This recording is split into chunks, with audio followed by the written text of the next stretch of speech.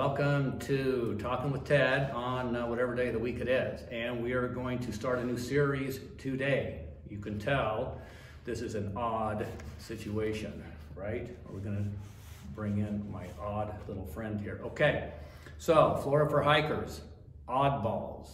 You know any oddballs? How do you find oddballs, especially this time of the year? Huh? What do you think? We do what? You look in the mirror. Oh, you have to point it the right way. Thank you. All right, so thank you. I'll get back to you. So oddballs, oddball plants? Sure. You know, plants that don't grow on the ground. Plants that eat animals.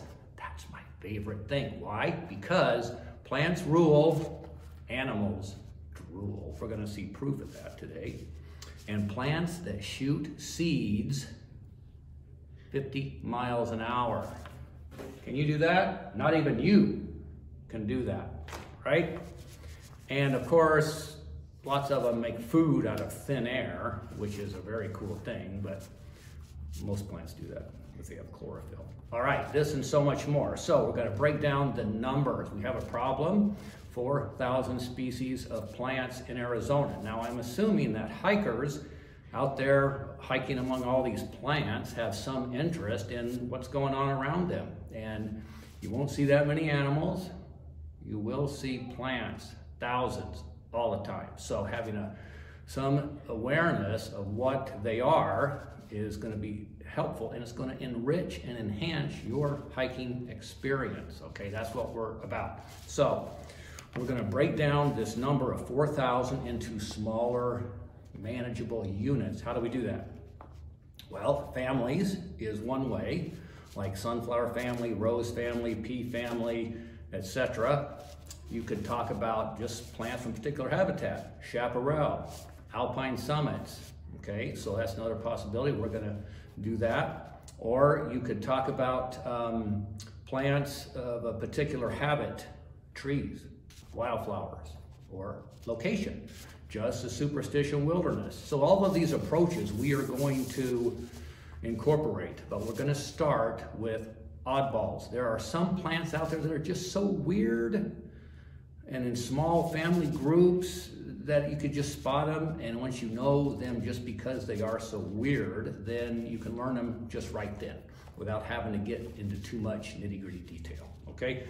So that's what we're going to start with. All right, so they're small families. They are, of course, still in plant families, but they're small, and there are some that are rather spiny. Now, just because a plant is spiny does not mean it's a cactus. None of these plants are cacti. We're going to cover cacti in their own family group. First, palm trees. All right, palm trees are not common in Arizona. They are unusual. They only grow in a couple of spots. Kofa Wildlife Refuge has a place called Palm Canyon. We talked about that place in our series on hiking in the desert, okay? So we have one native palm, fan palm. Now, palms are common in the tropics, date palms and all kinds of other things and other places in the old world, Mideast, so forth, all right? We have one native palm. It's a fan palm, California fan palm. So Joshua Tree National Park is another place where you will see these giant trees in their native setting. 60 feet tall, 2-foot trunk. The leaves are 6 feet long, 3 feet wide. You cannot mistake a palm. And you've seen palms, you know, you go through Phoenix or something like that. They're all over the place, different kinds. Okay, they do have a small flower and a big panicle, a big cluster, and dark fleshy fruits, kind of like a small plum, okay? So you don't normally see that, you just see this ginormous tree. All right, so palm trees, easy to identify.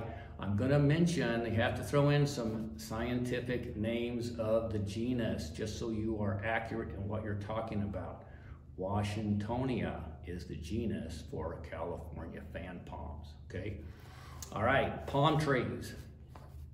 Next, there are plants that grow in a basal cluster of leaves, okay? Several different groups. So with agave family is a big one, and it includes agave, century plant, and yucca. Now these plants especially agaves, are pretty weird. So you have these very stiff leaves, stiff spine at the end, a margin of prickles along the edge of the leaf. These are nasty plants. Now, I was told in my college days how to torture people with agaves. What they did, they supposedly did this. They would tie a person over one of these plants that had started to send the stalk up, and the stalk would grow through them. Now, don't look for that on YouTube, okay? I don't think you'll find that. That's an old thing. Agave, century plants. Now, the other thing with century plants, I know it's Christmas, but this is kind of a interesting aspect to these weird plants. They flower. They'll send up this giant stalk, 20 feet in the air. The flowers can be arranged in a wide open cluster or a very tight cluster, and that helps. That's very important with identifying them. However, they don't flower for 10, 20, 30, 40 years, and so you get to know them in these based upon these clusters, okay? Once they flower, they are dead, okay? That's weird. It's an all or nothing. Now, I did bring some specimens of agaves, okay? These are tiny little pups, all right? So sometimes when they send up that flowering stalk, the flowers are useless. The seeds are sterile. And so you'll actually get new plants growing up in the stalk, and then when the stalk eventually falls over, the plants take root somewhere where they fall over, and they grow a new plant that way. Or the mature plant will send out runners and start new plants that way. That's how I got a couple of these from my yard. Great security around the border of your property along a fence line. Okay, agave, century plant. Tequila is made from the heart that's fermented of agave. Okay, so this is an economically interesting plant as well. All right, yuccas. All right, yuccas in the same group. It's the agave family. Notice the leaves are still pretty stiff. Very useful plant. They would make fibers in the indigenous people's primitive days where they would make baskets and all kinds of things. There's no prickles on the margin, but the tip, pointy. Interesting. So the soap was made from roots, and the fruits and the flowers are edible. I have not been able to eat fruits from these things in my yard yet, but I have eaten the flowers of several species. So they don't flower every year, but they flower again and again and again. They don't die once they flower, so a whole different situation. All right. The next, and they usually don't have a trunk, but some of the yuccas have a trunk, Joshua tree, and we've got a picture in there, and it'll grow a big, huge tree and thick trunk, and the leaves aren't in a basal rosette, but they're in a whorl around the stem. You cannot miss these plants. They are weird looking, okay? And that's why we're presenting them just as oddities, oddballs in and of themselves, okay? No more oddballs in person. All right, next, we have the lily family, all right? And so we have a thing called bear grass, and it has a stalk with a bunch of little tiny flowers on it. The leaves are thinner than the yucca and very flexible, like a grass. It is not a member of the grass family, it's a member of the lily family, but it'll have these big bushy bases, and they send these flowering stalks up, and year after year, this will flower. And it is just rather, again, distinctive. You will often find this in juniper, woodlands, and chaparral, okay? And we have pictures of the plant and the close-up of the flowers. Next is in the same lily family, desert spoon. Dacelyron is the genus. I didn't mention the genus in bear grass, Nolina, okay? Desert spoon, Dacelyron, man, this is one of the nastiest plants you will ever have to deal with. So it's a kind of a cross between the agave and the bear grass, where the leaves are very flexible, but they're about as wide as the yucca, but they have nasty prickles all along the margin, and you just, very fibrous, very tough. You cannot do anything with these without getting ripped to shreds. The flowering stalk, they shoot up every year, is a tight spike instead of being open like in the bear grass, okay? They stand out, distinctive. You're not going to confuse them with other things. Finally, in this group of plants with this base of cluster of leaves is live forever. Don't you love the name of that plant? It's like aloe vera, okay, only it's a different species. It's in the panda plant family, named after an animal. Isn't that cute?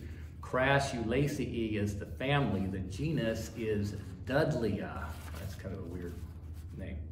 But it's got bright red flower stalk. The leaves are fleshy like an aloe vera. Spring flowering. It's very unusual to see it. It's not that common. You'll find it in desert, in rock crevices. The picture I have there is from Death Valley. So it's pretty special to find these. And they're in the for superstitions, an Oregon Pike Cactus National Monument. And so they're widespread, but you're not going to see very many of them. When you do see one, it's pretty cool because it's uncommon. All right, that's the end of our basal leaf cluster plants that are odd, because they're just, you're just going to find them and recognize them because they're distinctive. Okay. Next, Ocotillo. All right, now Ocotillo, sometimes called a living fence. It's actually in its own family, like with boojum trees, and so it's kind of weird. And so I've got a picture there of these spines. So when you get a new stem section growing out, you'll get these little petioles with the little leaf at the end.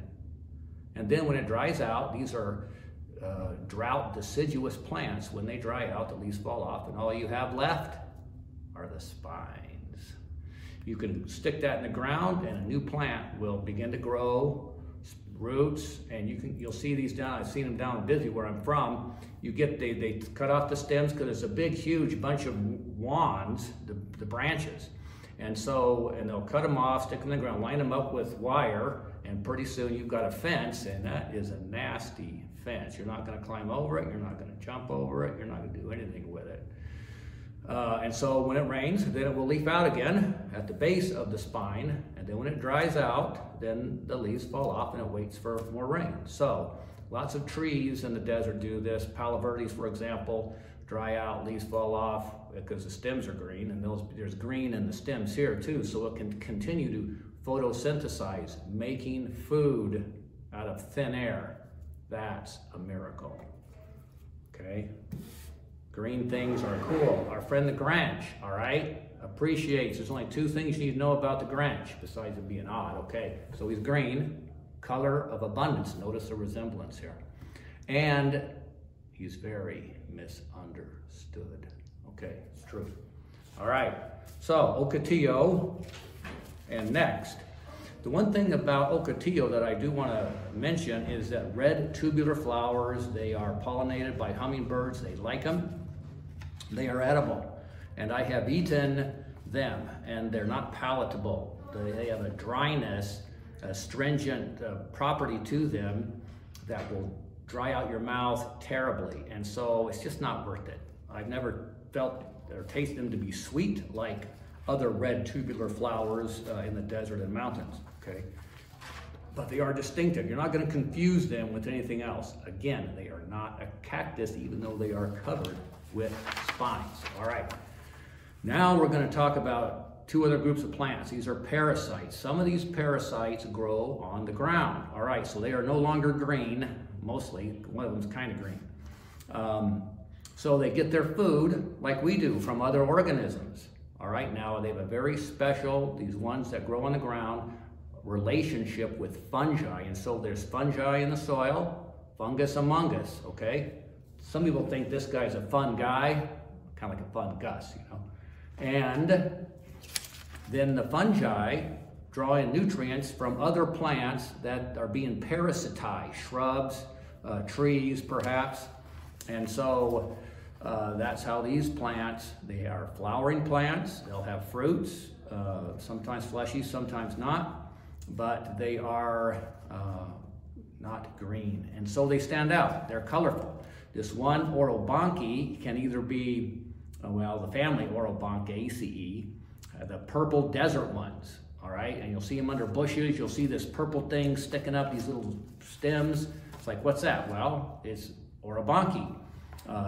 Broom rape is a common name. Cancer root is a common name for a different genus, Conopholis. which grows a little higher elevation, kind of a yellowish one. At least the desert purplish one is edible. I have not eaten it. When the new shoots come up out of the ground, that's when it is supposed to be edible. Once it gets older, it's tougher and it's just not palatable. All right. The Orobanche family. There's only a couple of species of these in the Southwest, and very curious looking. Next, we have a small group of orchids in Arizona, coral root orchid, and another one called Hexalectris. Corolla rhiza is a genus of the coral root, and Hexalectris is the other one, and they work with the fungi again. They connect with the fungi, which connects with the pine trees, and they draw nutrients from the trees. They're like buddies, you know. And the other thing that's curious about orchids is they are upside down, okay? So when they flower, the flowers develop, and so it comes out, little tiny flowers in this case, brownish, purplish stems, and the flowers are resupinate in orchids, all orchids, I believe, and they'll twist, and they actually end up upside down so that the lip on there kind of helps as a platform for pollinators to come in there. So, purplish, brownish stems just coming up out of the ground. No leaves on any of these plants because what do you need leaves for? Because they don't photosynthesize. All right, so that's the orchids, the Orobanches, and then we have a plant called pine sap and pine drops. Now the pine sap, the genus Monotropa, the pine drops, the genus Pterospora, higher elevations, pine forests, so they're going to parasitize with the fungi, the conifers up there. The pine sap will have bright red, usually in the spring when the snow is melting. You'll see these red stems coming up. They'll kind of lean over, and then when they are maturing, then they'll open up and stand up straight, and the flowers then will mature when they're standing up straight.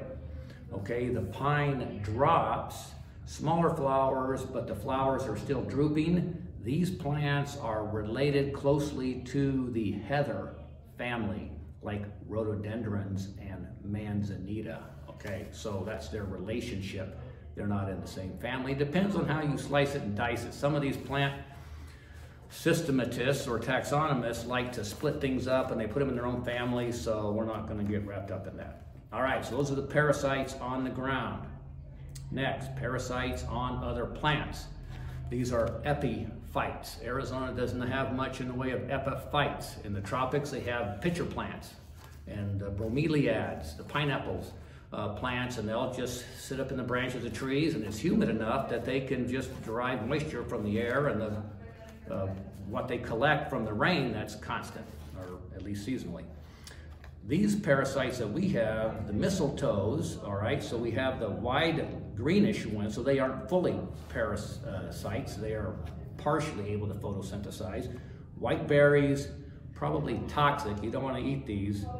The traditional, a lot of Norse mythology with these, that these plants are weird. They could not figure out how this plant during the harshest time of the year could still be green, evergreen, and produce fruit. So they considered it to be powerful and magical, and they sometimes worshiped them as sacred. So mistletoe, kissing under the mistletoe, that's all kind of went together back then. Okay, some things continue. All right, now the desert species, dwarf mistletoe with the red berries, these are so tiny that they are edible, and I've eaten them, but they're so small, it's just too much work. But FYI, they are edible. Red berries, dwarf mistletoe from the trees in the desert, Palo Verde, ironwood, mesquite, and oftentimes these plants were classified by ancient peoples by what plant they were growing on, oaks or whatever, okay? And they were considered, like if they were growing on oaks, even more powerful. All right, and there's another parasite of this family called, what's it called? Arcithobium, and it's on like pine trees mostly. Little yellow branch sticking out of a pine branch, okay? That's not the pine plant, that's a whole separate plant in and of itself. A parasite, Arcithobium, dwarf mistletoe, okay? Now the cool thing about that, these mistletoes, usually birds eat the seeds and poop them out, and that gets them established in other branches on the woody trees. Well, sometimes they just get a little impatient and the pressure builds in these fruits and it explodes 50 miles an hour. You ever have a seed spitting contest? I bet you never spit seeds that fast. Don't try it. The Grinch. Have you ever spit? No, never did. All right, the last plant in the group, parasites on plants, is Dodder, D-O-D-D-E-R, the genus Cuscata. And it's also a vine, morning glory family, and it twines this yellow mass of, you'll be driving down the desert or hiking through there, and you'll see all these like cobwebby things growing on the plants. Little tiny white flowers, and it's a parasite on the plant, Cuscata. Okay, so what else is left? All right, this is my favorite one. You knew I was gonna save the best for last. All right. This is the only carnivorous plant in Arizona. All right, so imagine this. It's an aquatic plant, and it has a little flower stalk, sticks up above. It's like a snapdragon-y thing. It's got a little spur, or like a little branch of the flower sticking out of it, okay? So, and if you were swimming in this pond and you would feel these like ticklish little hairs under the water, and you go, what's that?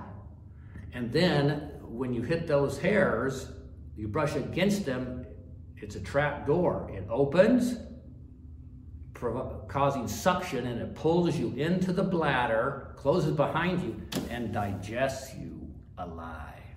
Plants rule, animals drool. Pretty cool, huh?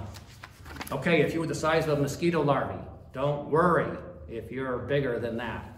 Bladder wart, Tricholaria is the genus. Very cool, probably deriving more nutrients in the aquatic environment than in the soil, so they've got to supplement it with animals. Poetic justice. All right, final word. Oddballs. You're going to see other oddballs out there. Maybe you're going to see the Grinch. The Grinch was spotted on the trail, Scottsdale, recently. Okay, he got some thumbs up from the other hikers. You may see a couple people just sort of dancing across a log, a tree that's fallen down over a span of several, like 20 feet up in the air. And that's just odd, but that's okay. You may see that out there.